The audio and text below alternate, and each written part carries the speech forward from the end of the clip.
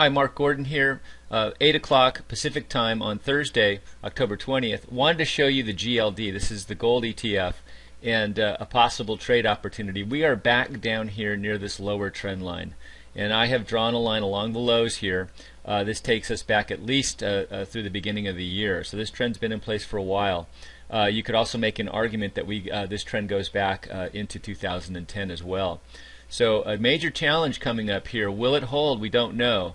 What I like to do is buy against this line as prices are rising. So once again, down here challenging this lower trend line, down about almost 4% on the week. Gold did bounce here 3 or 4 weeks ago, came up, challenged this 20-week moving average here, closed above it last week, and now we have reversed and fallen. So let's go to a daily chart and look at this little. And here is a daily chart of the GLD. You can see us coming down right on this line here at about the $157 mark.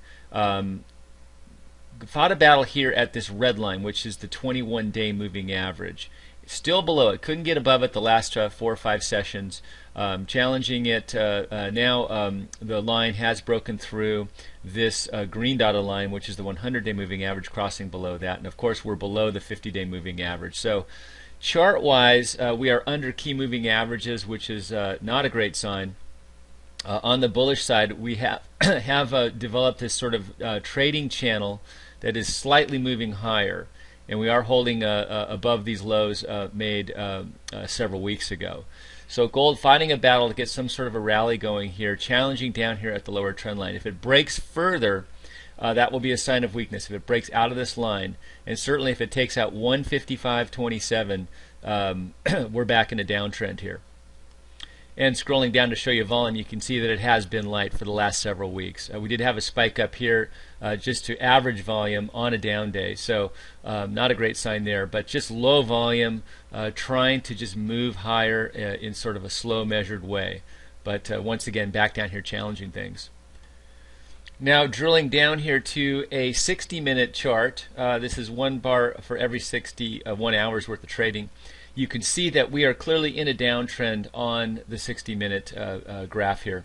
And I don't like to buy if this is in a downtrend. I like to wait for this to be in an uptrend. So we have broken through the 158.30, obviously, which has kept this downtrend going. Our high here of 162.03 was under this high here of 164.16. So lower highs and lower lows, that is a downtrend. And we are beneath these key moving averages here. So on a 60-minute chart, we're looking weak. And certainly we're below this 200-hour moving average here. And all our moving averages are lining up to the downside. So in trading the GLD, if it breaks 155.27, we're clearly in a downtrend. I would not buy the GLD unless the 60-minute chart is back in an uptrend. So at this point, it's just let's wait and see if we can get something going here.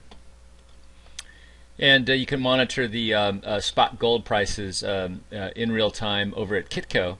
And we can see that we are at 1609 right now, sort of in this sideways pattern here, holding above the $1,600 mark. So once again, we're at a critical area of support for gold, watching very closely down here to see if we can get a rally going, or if we break further and go back into a downtrend on gold.